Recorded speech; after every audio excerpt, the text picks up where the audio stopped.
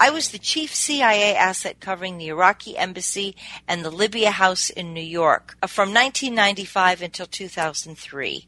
And I did the Lockerbie negotiations with Libya's ambassador and senior diplomats. That was the negotiations for the handover of the 2 Libyans for trial at The Hague. And then I was also directly negotiating with Iraq's ambassador and senior diplomats to resume the weapons inspections before the war. And I started that. I was the one who did it. I actually sat down with Iraq's ambassador over the course of 2 or 3 dozen meetings with senior diplomats. We made that happen. I was engaged in the talks to resume the weapons inspections. I warned Secretary of State Colin Powell, who lived next door to my CIA handler. I went to him twice before his big speech at the United Nations, and I told him that the Iraqi exiles were fabricating wild stories about non-existent weapons of mass destruction. I said, the whole thing's a lie. They've got no support back in the country. That if we go in there, American soldiers will be butchered, and it will be a disaster. Don't do it. Don't do it. Colin Powell turned those papers over to the FBI. My team had also gave advance warning about 9/11, and that's usually what I'm most famous for. I wanted to testify in front of Congress. I contacted John McCain's office and Senator Trent Lott's office asking to testify. And 30 days later, I woke up to hear the FBI pounding on my door with an arrest warrant, and I became the second non-Arab American ever indicted on the Patriot Act. They literally came into my house and said, I think you're at the wrong house. They said, and the guy was shaking. His hands were shaking. He said, no, you're Susan Lindauer. And I said, yes, sir, I am. May I see some ID? And I was nervous, and he was nervous, but I was trying to be very, very formal and polite, because if the FBI knocks on your door, you're going to be polite. And I'm like, why are you here at 8 o'clock in the morning while I'm getting up to make coffee? And they said, you are under arrest on the Patriot Act. And I didn't even know what I had been accused of doing. I just knew I was under arrest on the Patriot Act. Secret charges, secret evidence, secret grand jury testimony. We were never allowed to know who had accused me of what crime. The government was never required to show any evidence that I actually broke the law. What they said was that if we went to trial 24 hours before we were going to go into court, they would tell my attorney part of what I was accused of doing. But the attorney was required to sign documents that under no circumstances ever would the attorney tell me. So literally, that they would have to tell him what the charges were 24 hours before it would be presented to the jury. Now, who could possibly arrange a defense in 24 hours? And the thing is, my attorney, the first attorney, I had 2, the first attorney signed it willingly and did not tell me until after my case was dismissed. And he refused to turn over any of the evidence to the new attorney after he was fired. He just said, I won't give it to you. I won't give you anything. And so we didn't have any of the evidence that we had gained that would prove my innocence either. And I had had friends send me papers to my attorney, and he said, I won't give it to you. I won't give it to you. You can't have it. And then after the case was dismissed, he waited, and the day after they dismissed the charges, he mailed everything to my house. I had a brilliant, absolute, total capability to defeat every charge, and that's when we found out that it was Colin Powell who had filed the charges with the FBI, demanding that I stay silent and that they had to keep me quiet, because he didn't want anybody to know. He wanted to blame the intelligence community for not speaking up before his speech at the United Nations. This was the head of the Joint Chiefs, 4-star general, head of the Joint Chiefs, Secretary of State who lacked the courage and integrity and conviction to stand before his fellow officers, who was sending men out to die, and he could not take the responsibility of refusing to listen to me. There was a peace option that included weapons inspections with no conditions, an FBI task force inside Iraq authorized to conduct investigations, interview witnesses, and make arrests of terror suspects. The Iraqis were offering preferential contracts to the United States rebuilding Iraq after sanctions. They offered to purchase 1 million American-manufactured automobiles every year for 10 years.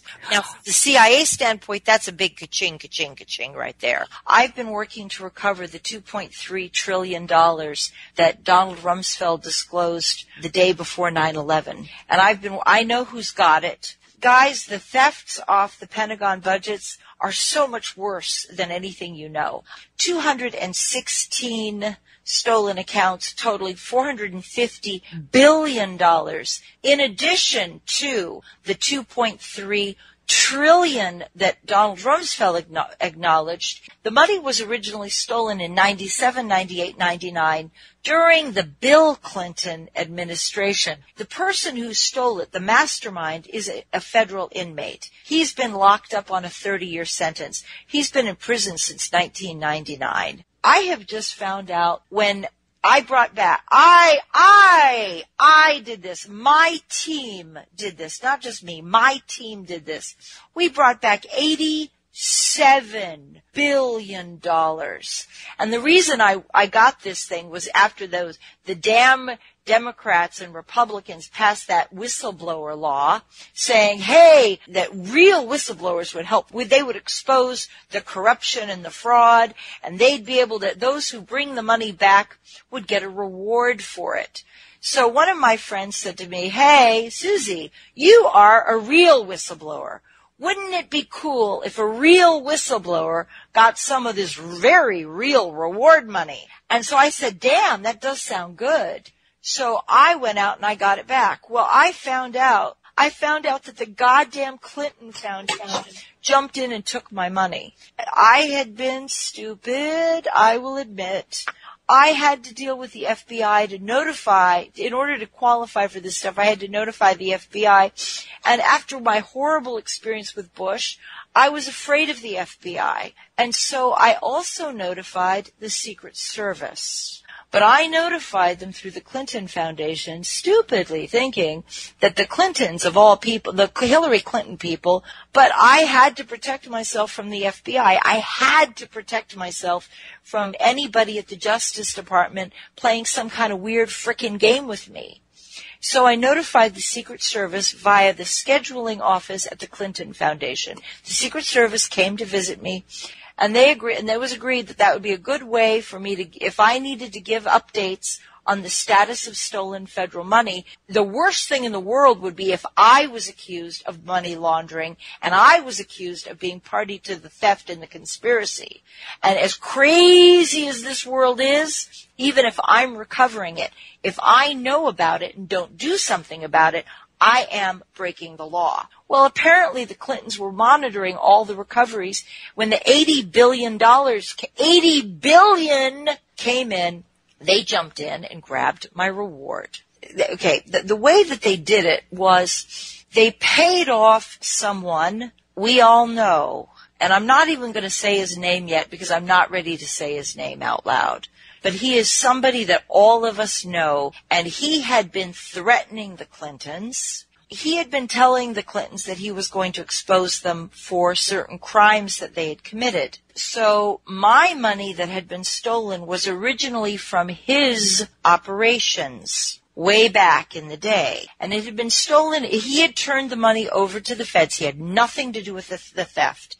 But he turned it over to the feds, and then afterwards, the guy that I know, the federal inmate I know, who's a name you don't know, but he's responsible for massive, massive thefts. And he has been running his empire of stolen federal monies from inside federal prison with the help of friends at Fort McDill.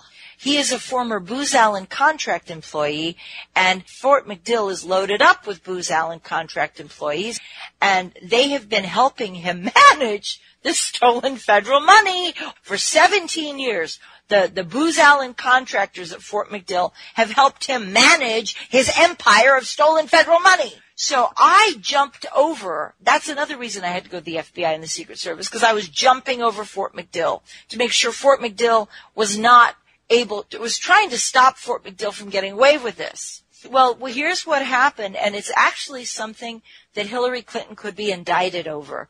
When the money came in, I had been reporting everything to the Clinton Foundation, to the Secret Service.